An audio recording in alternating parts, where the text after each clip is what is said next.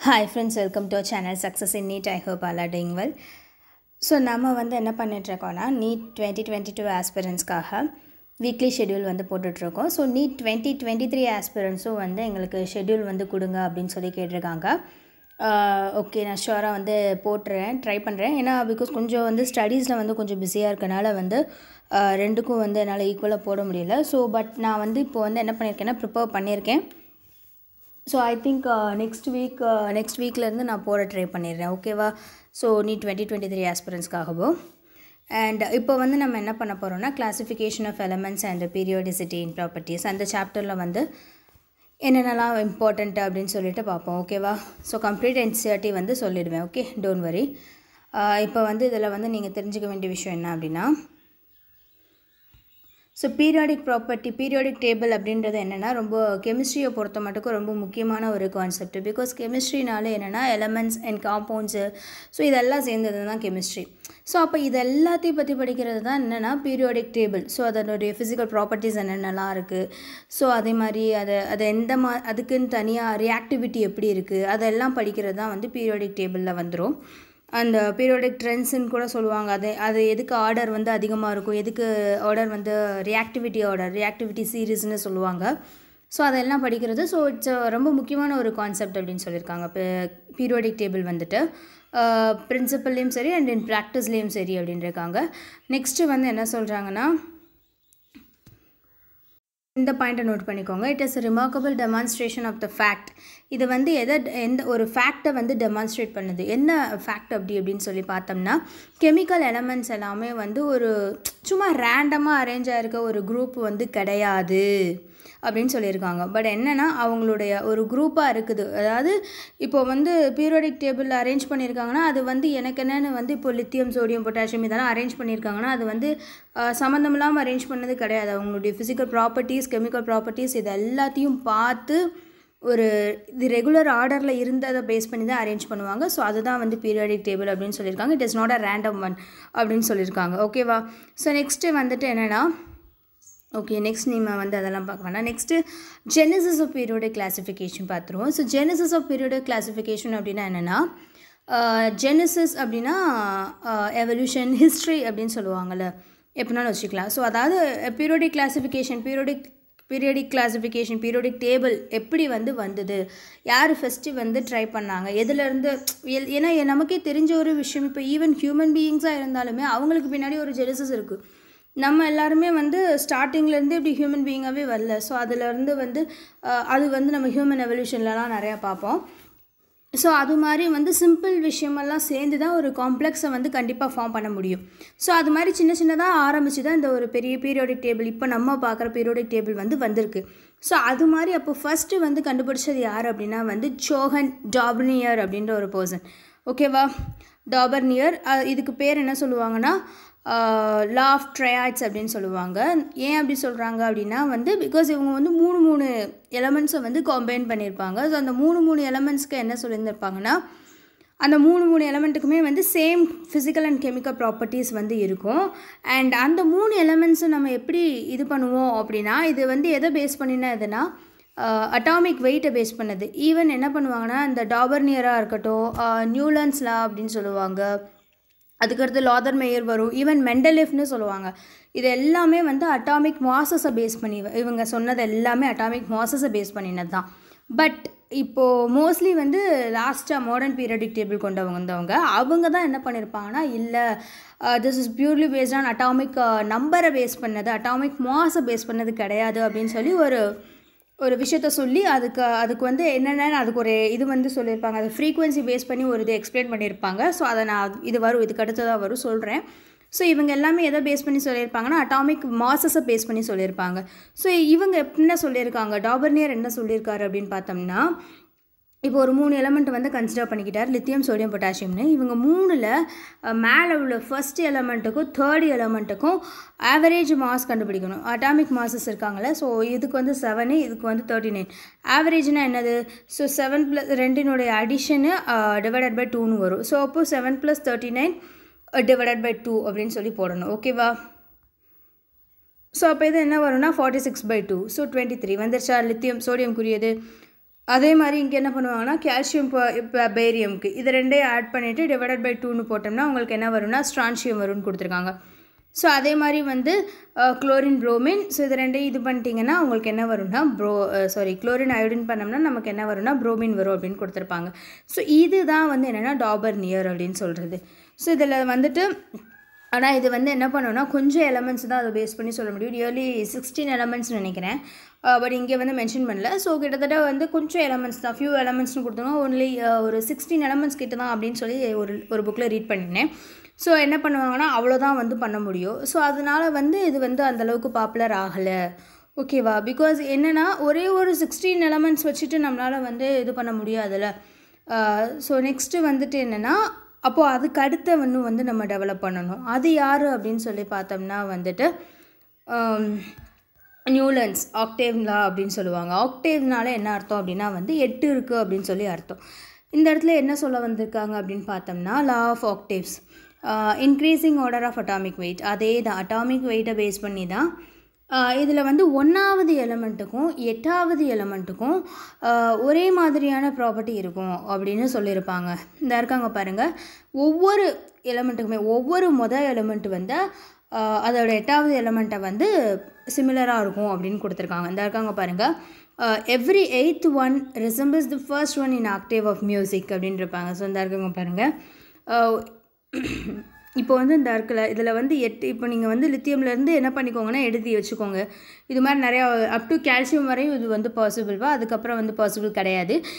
அதனால் இந்த மெத்தடுமே வந்து அந்தளவுக்கு வந்து பாப்புலர் ஆகலை அப்படின்னு சொல்லியிருந்திருப்பாங்க. ஓகே, நீங்கள் கால்சியம் வரை எழுதிக்கோங்க. எழுதிட்டு இதிலேருந்து அப்படியே லித்தியமில் ஸ்டார்ட் பண்ணி 8வது எலமெண்ட் எதுன்னு நோட் பண்ணுங்கள்.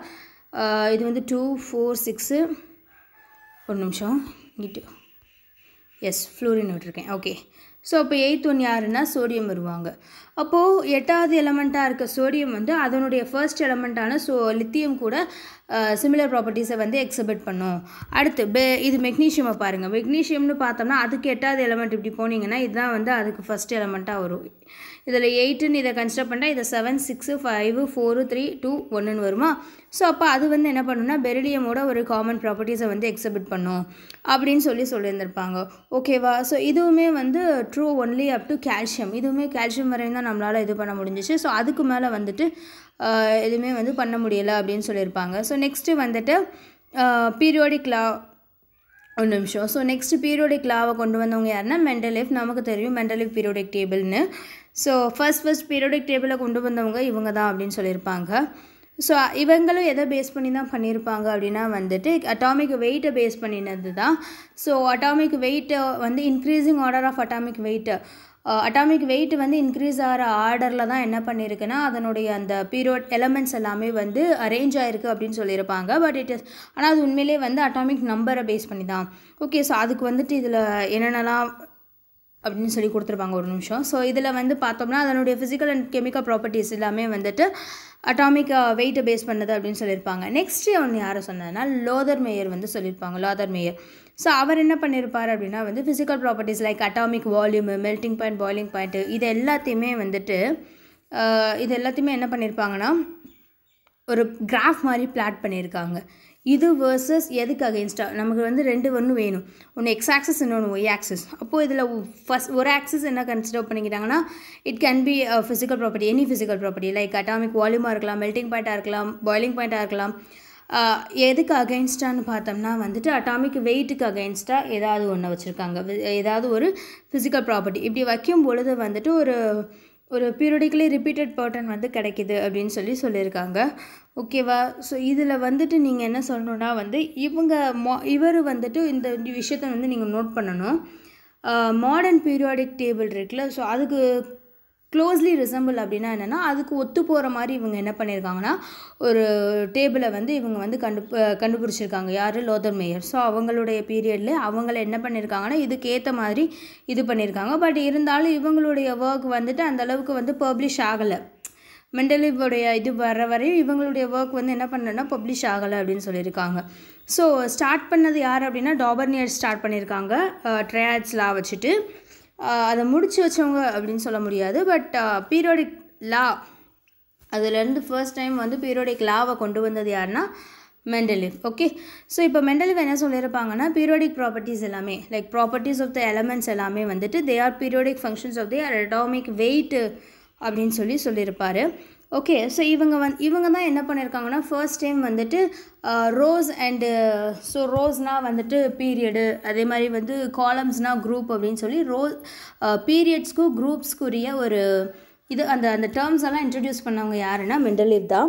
ஸோ இவங்க என்ன பண்ணியிருக்காங்கன்னா வந்து இந்த ஹரிசாண்டல் ரோஸு வெர்டிக்கல் காலம்ஸ் இது எல்லாத்தையுமே வந்து சொல்லி ஹரிசாண்டல் ரோஸ்னால் அது வந்து பீரியடு, வெர்டிக்கல் காலம்னா அது வந்து குரூப்பு அப்படின்னு சொல்லிட்டு அதை வந்து சொன்னவங்க, அதை அந்த டேர்ம் இன்ட்ரடியூஸ் பண்ணவங்க வந்து மெண்டலிவ் தான் அப்படின்னு சொல்லியிருக்காங்க.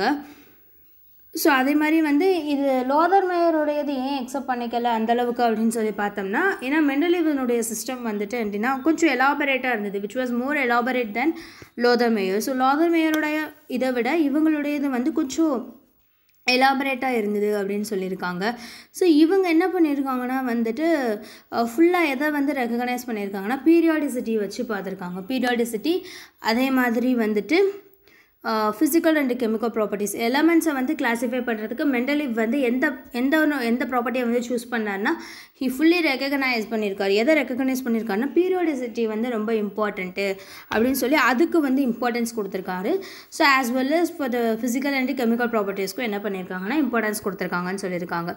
நெக்ஸ்ட் என்ன சொல்லியிருப்பாங்க அப்படின்னா வந்துட்டு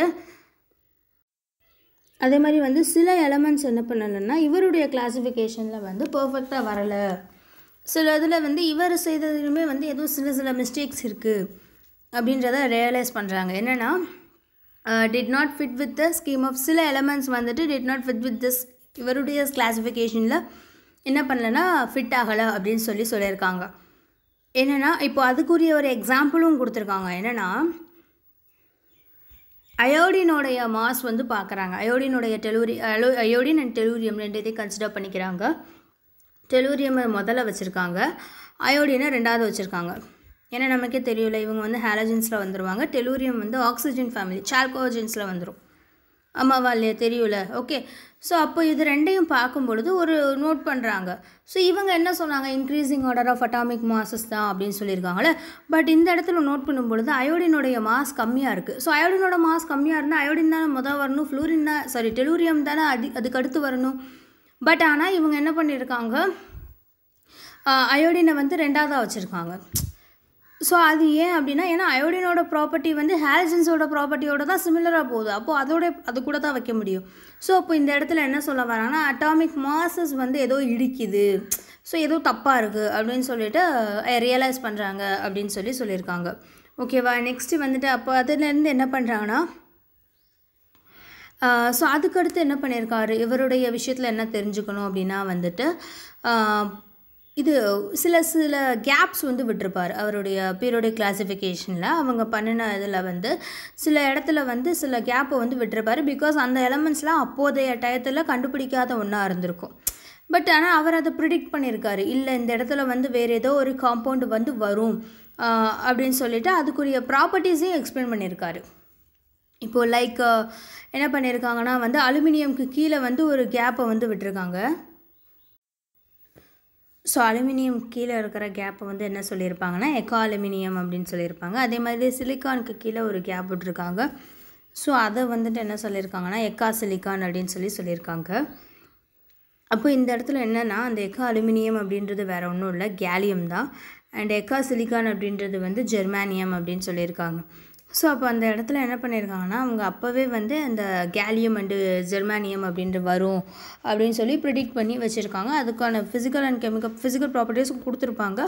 அந்த ப்ராப்பர்ட்டிஸ் வந்து லேட்டராக வந்து நம்ம ஜெர்மானியம் கேலியம் இதெல்லாம் கண்டுபிடிச்சதுக்கு அப்புறமா அது கூட ஒத்தும் போயிருக்கு. ஸோ அதுதான் வந்து இங்கே நம்ம பார்க்குறதுலே ரொம்ப முக்கியமான விஷயம் அப்படின்னு சொல்கிறாங்க. ஸோ இப்போ நம்ம நீங்கள் என்ன தெரிஞ்சுக்கணும், ஸோ எக்கா அலுமினியம்னா என்னப்பா கேலியம், எக்கா சிலிக்கான் அப்படின்றது என்னென்னா ஜெர்மானியம். ஓகேவா, ஸோ இதை தான் நீங்கள் வந்து என்ன பண்ணிக்கணும்னா gallium and germanium. Okay, next வந்துட்டு அந்த ப்ராப்பர்ட்டிஸ் எல்லாம் கொடுத்துருக்காங்க பாருங்கள். இது வந்து இவங்க யாருன்னா ஃபஸ்ட்டு கொடுத்துருக்காங்களா பாருங்கள் எக்கா அலுமினியம்னு சொல்லி மெண்டலிவ் ப்ரிடிக்ட் பண்ண ப்ராப்பர்ட்டிஸ் இதெல்லாம். அட்டாமிக் வெயிட் வந்து 68 இருக்கும், டென்சிட்டி வந்து இவ்வளோ இருக்கும், மெல்டிங் பாயிண்ட் அதனுடைய ஆக்சைட் ஃபார்ம்லாம் எல்லாமே கண்டுபிடிச்சி வச்சுருக்காங்க. அவங்க முதல்ல ப்ரெடிக்ட் பண்ணி வச்சுருக்காங்க.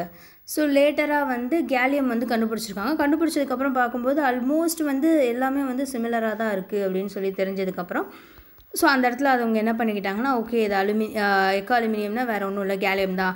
அதே மாதிரி இவங்க வந்து எக்கா சிலிக்கான் அப்படின்னு சொல்லி ப்ரிடிக்ட் பண்ணி இதெல்லாம் வச்சுருக்காங்க. ஸோ அது வந்து என்ன பண்ணுன்னா ஜெர்மானியமோட ஒத்து போகுது. ஓகேவா? ஸோ இதுதான் வந்து மெண்டலீவ் சொன்னது. இந்த மெண்டலீவ் என்ன பண்ணியிருப்பாங்கன்னா, ஸோ இவங்க வந்து என்ன பண்ணியிருப்பாங்கன்னா வந்து group 0, group 1, group 2, group 3, group 4, 5, 6, 7 and 8 அப்படின்னு சொல்லி பிரிச்சிருப்பாங்க. இந்த குரூப் 0 அப்படின்றது வேறு ஒன்றும் இல்லை, நியான் கேஸஸ் சொல்லுவோம்ல, neon gases sorry Nobel gases. ஓகேவா? ஸோ நோபல் கேஸஸ் எல்லாமே எதில் வந்துடும்னா குரூப் 0ல் வந்துடுவாங்க. ஸோ குரூப் 1 வந்து அஸ் யூஷுவல் அல்கலி, குரூப் 2 வந்து அல்கலின் எர்த் மெட்டல், குரூப் 3 வந்துட்டு போரான் ஃபேமிலின்னு சொல்லுவோம்ல. ஸோ அவங்க குரூப் 4 கார்பன் ஃபேமிலி, 5 வந்து நைட்ரஜன் ஃபேமிலி, 6 வந்து ஆக்சிஜன் ஃபேமிலி, 7 வந்துட்டு fluorine family. Okay, halogens. Oxygen family வந்து சால்கோஜென்ஸ்னு சொல்லுவாங்க. இவங்களை வந்து ஹாலஜென்ஸ்னு சொல்லுவாங்க. இவங்களை வந்து நிக்டோஜென்ஸ்னு சொல்லுவாங்க. இது மாதிரி நிறையா இருக்குது. ஓகே, ஸோ இதில் வந்துட்டு அது போக இந்த 8th வந்து என்ன கொடுத்துருக்காங்கன்னா சில டிரான்சிஷன் எலமெண்ட்ஸ் வந்து கொடுத்துருப்பாங்க, டி பிளாக் எலமெண்ட்ஸ்னு சொல்லுவோம்ல. ஸோ அவங்கெல்லாம் ஓகேவா? ஸோ நெக்ஸ்ட் நம்ம என்ன பார்க்க போகிறோம்னா மாடர்ன் பீரியாடிக் லா. ஸோ மாடர்ன் பீரியாடிக் லா அப்படின்னு சொல்லி பார்த்தோம்னா அதில் வந்து என்ன நீங்கள் தெரிஞ்சுக்கணும் அப்படின்னா, நம்ம அதுதான் வந்து இப்போ பீரியாடிக் டேபிள்